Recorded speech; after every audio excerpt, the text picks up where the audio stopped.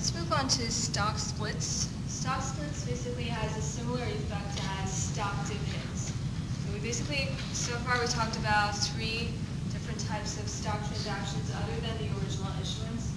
We also, at the beginning of Monday's class, we talked about stock dividends.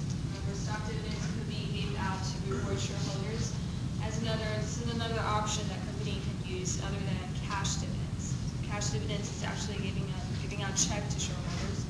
Stock dividends is a way to issue additional shares to the public and also as a way to reward shareholders.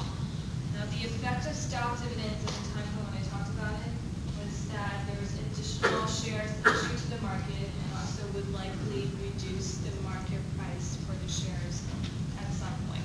So that depends on whether it's a small stock dividends, over 20 to 25%, or any percentage above 20 to 25% is a large stock dividend. So I mentioned that small stock dividends would be using market price compared against also the face value to see if there's any premium to issue the stock. The large stock dividends would just simply use the par value because it may likely significantly reduce market price after issuance. Now, splitting the stocks has very similar effect as stock dividends. Usually, when this happens, basically we're not issuing additional stock, but we're just doubling the stocks out there, splitting it. So, meaning that if I have one share, say from Walmart's company, one share that worth $100. After splitting the stock, the company issued an announcement that they want to split the stock 2 for 1. That basically means what I have in my hand, 100 shares, breaks down to 50-50. I have 2 shares, each of them worth $50. Meaning the total equity value is the same, just the number of shares doubled or tripled. So the company could issue 2 for 1, 3 for 1, 4 for 1. Depends on how many times they want to reproduce the stock. Basically, the total value is still the same. So I still have $100 of common stock in this company. It's just that each share now only worth half of what it was originally worth. Okay, so if I had 200 shares, that basically breaks down to 50-50, 50-50. 4 shares, each of them worth $50. Okay, so splitting the stock really is just increasing the number of shares, but each share, the value is also cut in half. So by doing this, oftentimes this would also trigger a deduction toward the market price for the stock. So if a company thinks that their market right now, the price is overpriced for their stock, let's say each and every share worth 100 in the market right now. They think this is overpriced and right now the market is stagnant because of this overpriced stock. They may decide to announce this stock split 2 for 1. So at this time, it will basically each and every share's value will be cut in half. This may likely trigger some of the individual shareholders who doesn't have enough fund to purchase a significant dollar amount of shares. And now if each share is just $50, it will be easier for some of the other common shareholders to purchase more shares if each share value is at a lower price. Okay, so this oftentimes will cut the market price to half at the same time and will trigger more trading activities ongoing in the market. So this is kind of the background to why a company wants to do this.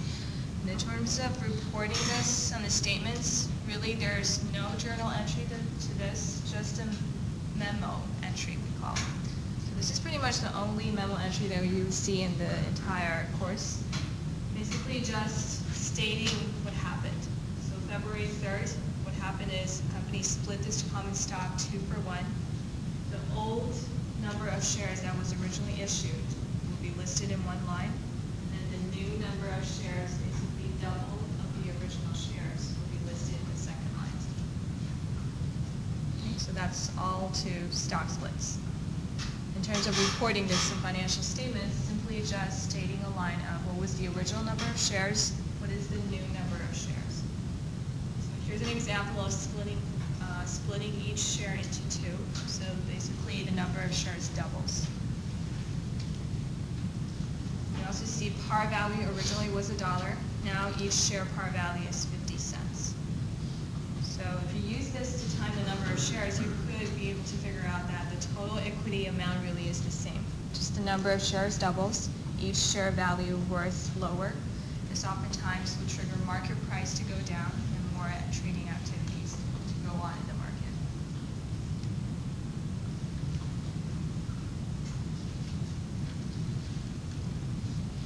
So this example is 2 for 1. It could also be 3 for 1. So if it's 3 for 1, this part here, the number of shares would be this, whatever was the original dollar amount of number of shares times 3. And then this would be about 33 cents. 1 divided by 3. If it's 3 for 1. If it's 4 for 1, then you will see 25 cents here. The number of shares would be this times 4. Okay, so that depends on what is the splits number that company wants to do. Basically, it doesn't change the account balance number at all. This just changes the number of shares, and each share's par value cuts in half, or cuts in 1/3.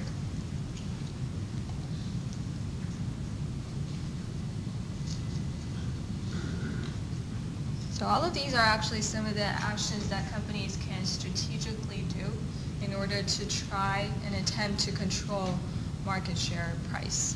They can issue stock dividends. Also, there will be more shares issued in the market. This oftentimes will have the same effect as this, will trigger the market price to go down. If they think their market price is underpriced, then they want to buy back some of the stock, like Treasury stock. So in that case, the total number of shares out there will be lower, and price would oftentimes boost up a little. Okay, so this effect is the opposite compared to Treasury stock.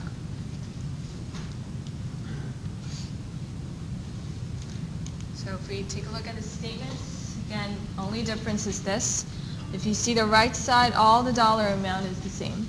Okay, common stock, preferred stock balance, the total stockholders' equity is exactly the same. The blue line here is the effect here, just the number of shares doubled, and each share's value is cut in half. Okay, that's all to this.